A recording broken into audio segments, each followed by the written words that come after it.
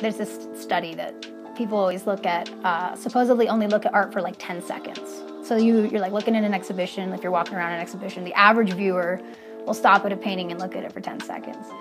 And whenever I heard that, I was like, ooh, I want to make it so they have to look at it longer than that.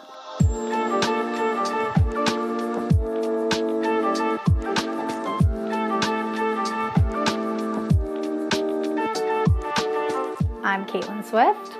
I'm an artist based out of Tucson, Arizona, and I work primarily in drawing and painting, but I also experiment in metal, clay, collage, anything that I feel like on any particular day. Most of my work is self-portraits, just because I think self-portraits make things kind of personal, I think. A lot of the historical ones are more based off of that, but I think most of my work is probably personal, yeah.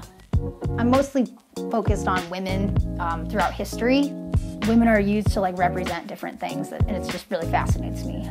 For instance, there's women that, are like, in nature, and it's like talking about Mother Nature. And there's the bathtub, which is really interesting. And you can look back at art history and you can see there's a lot of like women sitting beside the tub, or women sitting on the bed with like towels and stuff like that, like they've just bathed. And for some reason I've been really, really fascinated about that one, because bathing was like dirty back then. So women who had to bathe a lot were often prostitutes. So most of those paintings are suggesting that those women were prostitutes.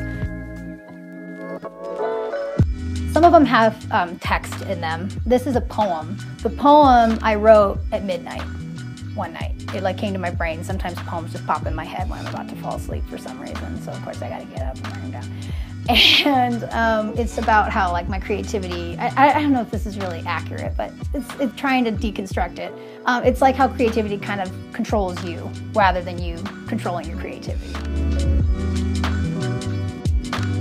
If I can get to the point where I'm a studio artist and I get signed to a gallery and I'm making money from that, then I would totally, that's like number one. But being a professor is also something that I was just like, this is a perfect thing for me. I love teaching people stuff. I love sharing what I can do, and that's a way that I can be an artist and have a stable income. My mom, she was a photographer, and she still is pretty creative, honestly. She's a very creative person. But she was a photographer, and she was at the U of A for photography.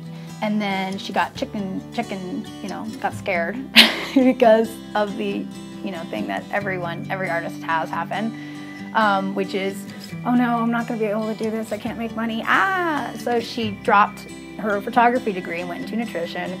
She never did anything past college, so it's like my goal now. I'm like, no, we're doing it. We're gonna have at least one creative that makes it. I'm Caitlyn Swift. I'm an artist based out of Tucson, Arizona.